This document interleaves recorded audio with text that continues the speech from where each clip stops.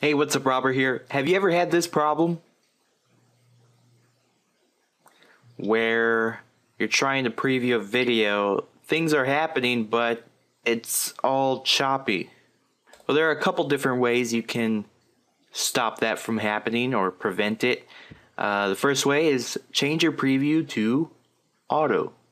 Preview auto. And then another thing you could do is maybe your computer is too slow, so you can upgrade to maybe a bigger processor, faster processor, and a lot more RAM. That'll work really good, especially when you're working with HD videos. Some people, when you go to options, preferences, video, you got this dynamic RAM preview, and right now on mine it's set to 1024, which is 1 gig of RAM. It's actually setting aside 1 gig of RAM that Vegas will not use until you select a looped region and hit Shift B to complete a pre-render. So that 1 gig of RAM Vegas set aside is only going to work for the pre-render, and it's not going to speed up your workflow or get rid of that video choppiness.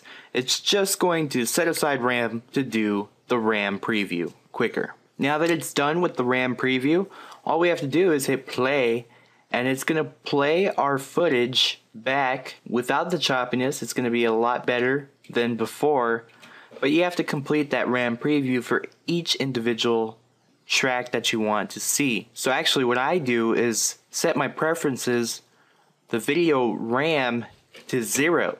I'm not going to set a gig aside that Vegas can't use. So if I set that to 0, click apply, click OK, now Vegas can run using your computer's full amount of RAM. And so that's how it goes. If you don't allow Vegas to set aside any RAM, then you got all that extra RAM for Vegas to work with, and should actually increase your productivity. It should increase the speed of Vegas, and allow you to run multiple windows of Vegas as well. So it just works faster, a little bit more quicker. And another thing you can do is you can opt in to buy stuff like Cineform Neo Scene. It's about $130. That'll convert your HD files into like a proxy for Vegas to work. So there you go. Hope this out. Thanks for watching.